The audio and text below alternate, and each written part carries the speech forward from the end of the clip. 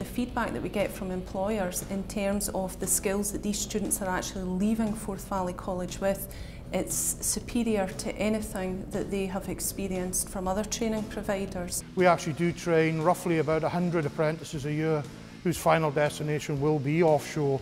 The environment that these learners are learning in is really important to us. So we have invested in flexible spaces, in the IT equipment, which has allowed our lecturers to be able to interface with our students in the workshop, but then take them to the side, if they're required to do so, to give them a bit more on the underpinning knowledge behind what they're doing in the workshop.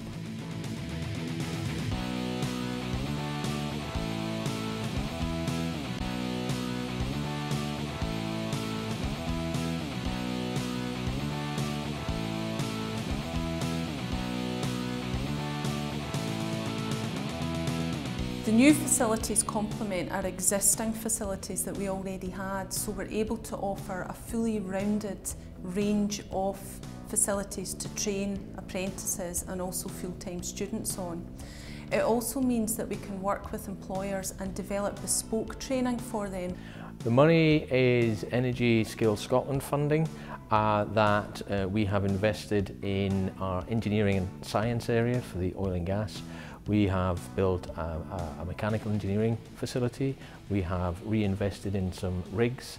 We have spent money on the accommodation, because the equipment is all well and good, but actually the environment that these learners are learning in is really important to us. The staff have actually used the students to install the equipment, therefore building the buy-in with the students to the equipment.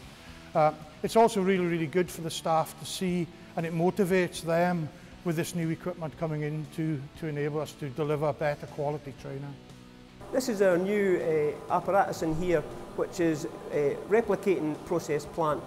We have our mini rigs where the students are learning to control levels, flows, temperatures and pressures, and move various material through the various drums. We have our three-phase separators, where we have oil and water mixing with air, and the students are learning all about residence time, how long it takes the oil and the water to settle, and how we control the flows and the levels. This is a brand new apparatus we've got here, and be a massive asset to the learning facility here at Forth Valley College. Today we're in 49T, which is a distillation unit, plant lab, and we've got a group of OPITO second year students who are here running the plate distillation and the pack distillation columns. You can see students are up having a look at what's going on within the distillation columns. The beauty of the distillation columns here is the fact that they're glass, and the students can get a bird's eye view of what's going on inside, which is something you can't do on site, obviously. You can train a student how to cope in an emergency situation. However, by using the facilities such as the virtual control room, they're actually able to mimic that, if you like, in a safe and controlled environment, and they wouldn't be able to do that in the workplace necessarily. We feel that we can play a major part as being the only college in Scotland that's got a region with an oil strip, with the refinery and the full Grange mill strip. So I think we can play an important part in ensuring that the industry, the oil and gas industry in Scotland, both locally and in the North East, has the trainees required to keep the industry going in the future. The facilities and the quality we have is essential really for industrial need.